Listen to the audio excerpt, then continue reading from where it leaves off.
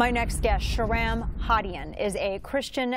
He's a Christian pastor and former Muslim. He says that radical Islam is rearing its head in Idaho. He joins me now to talk about what he has been seeing. Pastor Hagmen, first off, thank you so much for joining me. Idaho, of all places, Idaho. I mean, we keep hearing about instances like this. You know, Garland, Texas, and Oklahoma. We keep hearing about this, and it just this is flyover America. This is, you know, this is part of the Midwest. Tell me about what you have discovered. Well, Dana, you're absolutely right that you tend to see these conservative areas that are being targeted, for example, in Irving, Texas, with the Sharia tribunal. So Idaho, you would think, man, it's a conservative state, it's a Republican-controlled state, but we've exposed the fact that there are plans in Idaho, first of all, that we know that there are 2,000 Muslim refugees that are being dumped into the area of Boise and Twin Falls. Just World News Daily had reported, or World Net Daily had reported that 300 of those are going to be Syrian refugees for the first time, bringing Syrian refugees into Boise area and Twin Falls. This is to the behest of local lawmakers, mayors, law enforcement. They have no clue where these people are coming from. Right. And the FBI testified, Steinbeck testified before Congress that particularly when it comes to Syrian refugees, they have no way of telling the background of these folks because the system is broken in Syria, so they can't verify, are these jihadis, are they coming in?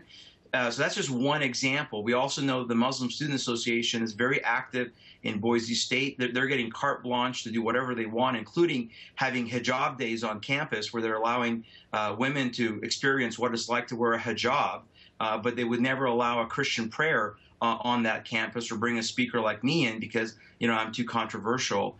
Wow. And also, we know that outside of Boise, there was a plot exposed to develop a Muslim enclave, a specific enclave in Kuna, Idaho, where a Bosnian Muslim group is buying property to build 6,000 cemetery plots for Muslims alone. Now, the population of Muslims around the Boise area is about 10,000. So you would think, well, why would they need a cemetery plot for 6,000 Muslims? Once a Freedom of Information Act was done on their plans, they're planning to build a close to $1 million mosque, an Islamic school, housing for Muslims, and the cemetery plot. And so this is clearly an enclave that is being planned. And the Council on American Islamic Relations is taking an interest now in Idaho. There was a bill that we were able to expose in the Idaho legislature that is opening the door to foreign law and international law and the Hague Convention. And CARE is tracking this bill. So lots of stuff going on in Idaho. And so we have to not let our guard down that just because we think an area is conservative, right, that somehow that means that we're immune. Well, no, and I think that's a great point that you make because there have been, you know, just, you know, for instance, in the city of, or in the state of Texas with like the city of Irving and the city and Garland. And in Irving, there's this establishment or attempt to establish this Sharia tribunal for family court. And just the reaction against concerned citizens who spoke up and the mayor who spoke up against this. And I'm thinking, Irving, Texas.